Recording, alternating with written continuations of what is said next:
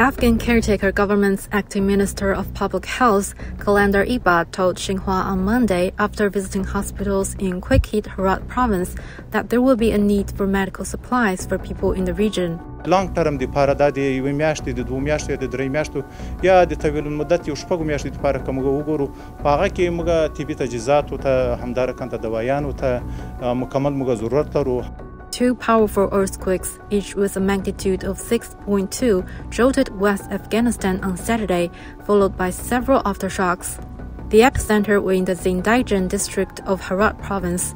ولسونه وسیدلو هغه ټول اوس نن د آی ډی پیس په شکل باندې یا د بې ځایه شوي کورونو په شکل باندې دا خلک یا دلته د هرات په ښار کې ځای په ځای باندې شوي دي. Thousands of people were killed and numerous others were left homeless after the quake's hit.